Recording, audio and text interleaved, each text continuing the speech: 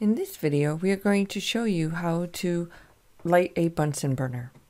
So here we have a hose connected to our Bunsen burner. That's where the fuel is going to travel from the gas jet. The gas jet has a nozzle and it has a handle, and the handle is perpendicular to the nozzle. It will be closed.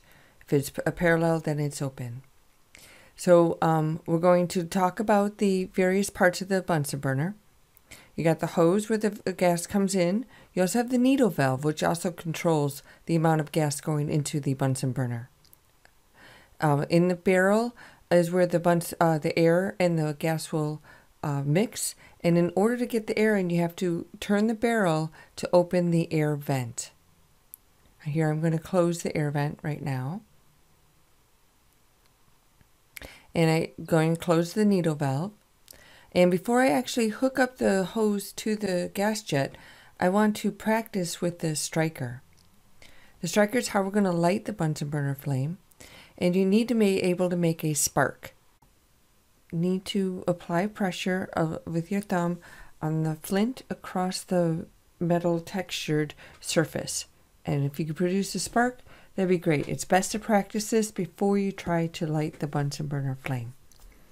So once you light the Bunsen burner flame, in order to do this, we need to stick the hose onto the nozzle and turn on the gas. Open up the needle valve until you hear the gas flowing. It should make a sound. Once you hear the sound, go ahead and light the flame. Right now we have a luminous flame and we haven't added air. So I need to add air to get a non-luminous flame.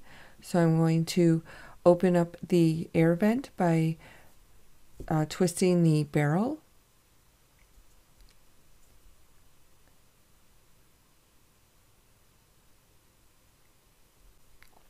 And we twist the barrel to open up and get enough air to get a luminous flame. You want to get where you get 3 cones. So in the barrel is where the fuel and the air is mixing. When you get the right amount of air and fuel, you should get a non-luminous flame. Now I'm going to try to get this in focus so that you can see the flame. Right now it's a pretty cool flame. You don't see a distinct cones yet. So we need to go ahead and add some more air. And when we add more air, you're going to see a nice distinct flame. You should see 3 cones, the inner black cone, a middle blue cone, and an outer purple cone. So I have this mesh that I'm trying to put behind to see if you can see that purple cone a little bit better. It's a little hard to see that in this light, but there are 3 distinct cones in our flame, and we have a nice hot flame.